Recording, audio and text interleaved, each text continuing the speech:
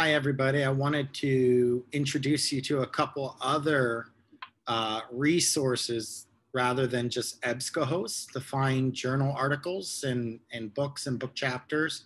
So I'm going to share my screen. And the first one that I'd like to introduce you to is something called Google Scholar. Google Scholar allows you to identify articles that are linked to a person and topics. So I'm just going to put my name in and see if any of my articles come up.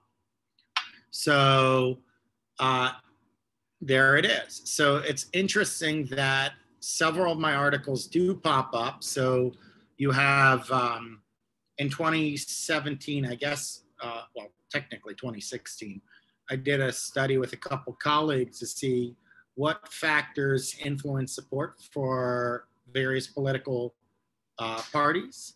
And this was the election of Donald Trump in 2016.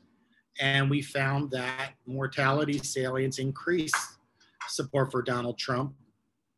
Other examples of articles are a study that I did on spiritual intelligence and mental health, existential functioning in mental health, trauma systems therapy to work with refugees, and so forth. But it's interesting, not all of my articles come up, but some you could find and you'll see a PDF at different places.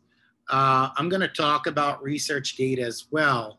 But what's nice about Google Scholar is that you could also modify the time range, you can modify what you get, and you could see how many times it was cited. So if you wanted to use this article as a framework to find other articles that are related, you could click the citations and sure enough, there are other articles that could be used.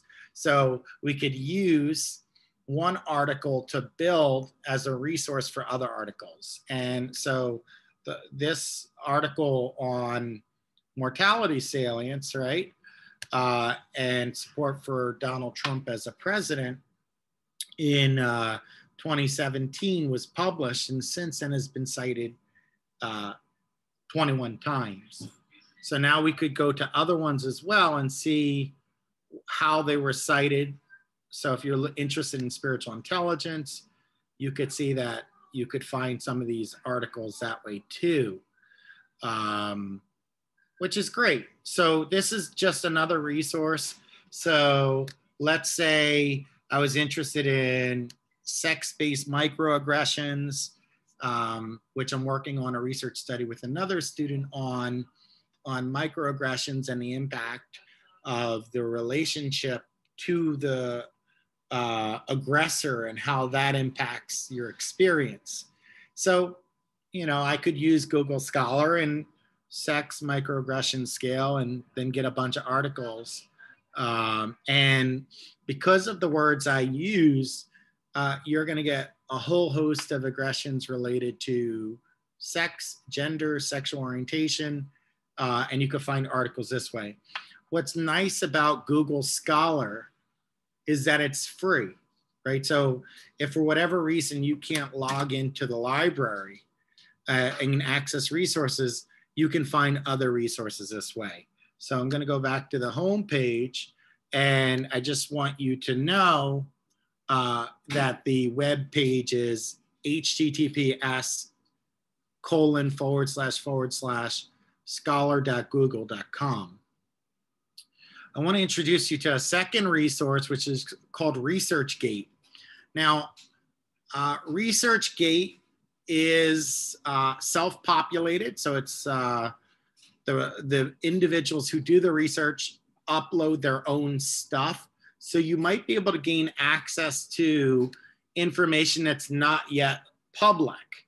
So if I go to my profile, right, on ResearchGate, I could click research and you could see all the different research studies that I've done, right? Whether they be research articles, whether they be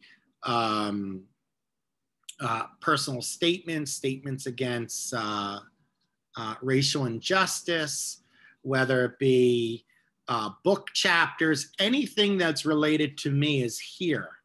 Now, I do want to caution you when using ResearchGate, because since it's uploaded by the person themselves, it is possible that you might get what's called gray material.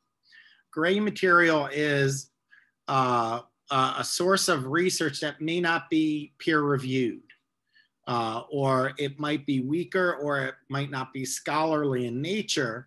So you want to be mindful of that. And I'll give you an example of my own work. I did work with New York State Psychological Association to introduce a series of resolutions on diversity. And this is in 2018, where we helped get the council to vote on 17 different groups. Now, these are resolutions on diversity, and they're not published in an article, but if you click view full text, you'll see that all the people were involved, the various diversity statements in general, the age-related diversity statements, disability-related, religion and diversity statements, race and ethnicity, and all of this. But this was never published in a journal. So it's very, very important to understand that even though this models scientific writing, this would not be considered a scholarly source, even though there's tremendous scholarship in this, right? You see the articles being cited through and through, but that doesn't matter because it wasn't published in a book or a journal article. But I do think that ResearchGate is another source to find articles, just in case the library doesn't have the article. You can request an article. For example, let me see, I might have requested, I requested an article and people requested from me. So let me see in my notifications. Here's good. So this is on group therapy and whether or not multiple group leaders is better than having a single group therapist as a leader. So I requested from one of the authors a copy of their journal article because I couldn't gain access to it from the library, and they were nice enough to share their full text. So I download it now and I'm able to access it. So now I'm going to share with you what they gave me. So here it's a referee journal, a journal through the American Psychological Association, and they shared with me their article, which was very, very kind.